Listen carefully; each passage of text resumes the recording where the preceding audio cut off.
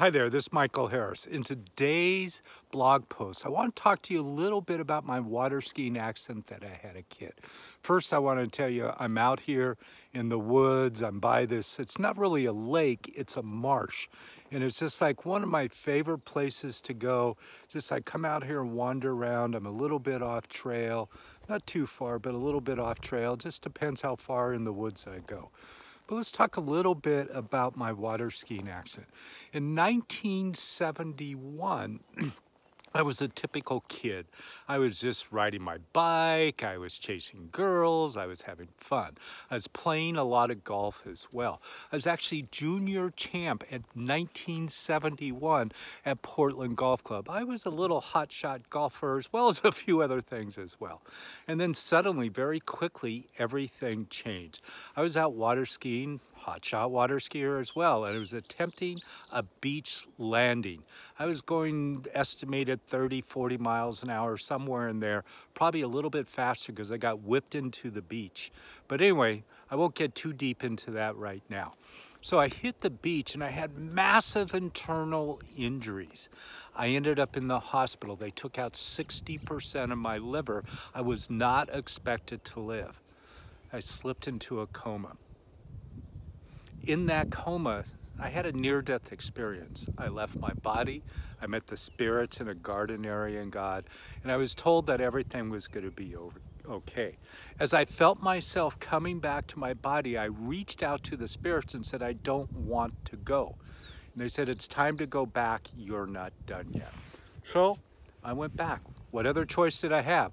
I remember just moving quickly back into my body again. And then shortly thereafter, I woke up. Again, I was in a coma for 10 days.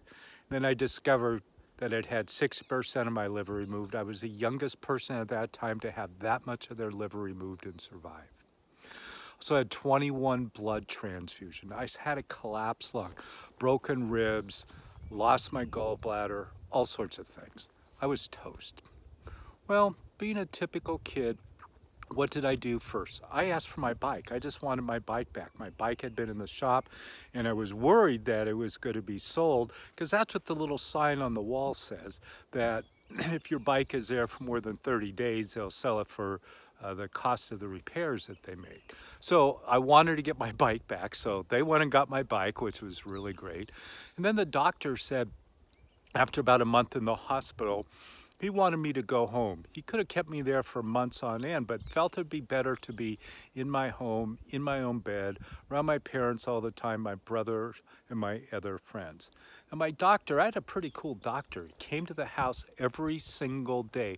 I had a tube in my stomach and he cleaned out let's see, let me get this fixed. He cleaned out my tube every single day of everything that was draining. So I did that for a while. I had a tutor for about 4 months, and then it was time to go back to school. I was that kid in class. You probably have had or know somebody like this too. I was a 12-year-old sick, whitely looking kid in class that wasn't expected to live. So here I am. What am I going to do? So again, I get back to school. I start getting around other people. I'm still struggling. I haven't talked much about my near-death experience or any of that happened. I didn't really know what to do with it. But I ended up writing my book, Falling Down, Getting Up, and of course it went to #1 in 3 different categories on Amazon. Unbelievable. I can't believe that happened. It was just this little book. Thought a few people would read it. And then that book is really the story, more of my story about my water skiing accident, as well as other falls and hitting bottom that I had that I really learned to use as fertilizer for life to help start to create a really amazing frickin' life. I mean, after all, life is precious, right? So then, starting Falling Up Radio. I wanted to tell my story more, but more important, I want to bring other people's stories on as well to tell their stories, their falls, their challenges, and how they got through it. Why? Because I want as many people to realize that they can overcome virtually anything in life. You just got to take these falls and challenges that we have, and again, use it as fertilizer, use it as manure to start to grow new, to start to create what you really want in your life. So I invite you to listen to all the episodes here, share this with some friends. I'm going to post some other falls and bottoms that I've hit as I've gone along. You can hear the plane coming by. I don't know what he's doing. He's out sightseeing out here today or something. So anyway, have a totally amazing day, and I'll talk to you soon.